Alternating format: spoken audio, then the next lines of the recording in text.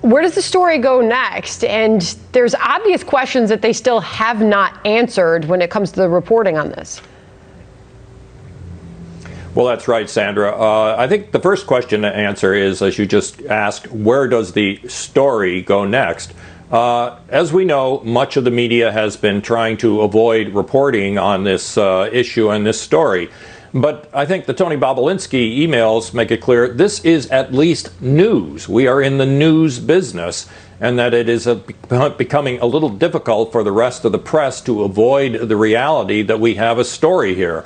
We had these emails that first appeared on the laptop in the Delaware computer shop, and now Tony Bobulinski has these emails as well that would appear to be corroborating the fact that Hunter Biden was involved in a significant financial deal with a big Chinese company related to the Chinese government.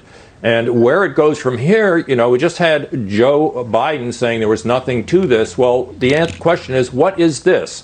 Are we talking about whether the question is Joe Biden as the big guy, or whether, in fact, Hunter Biden's business deals are real? Is the Biden campaign and family literally denying that their son was not in the business deals described here with this Chinese entity?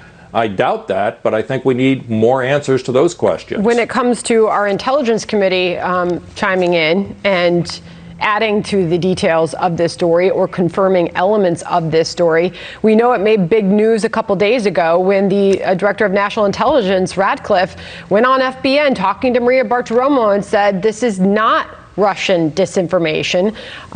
There is no evidence of that.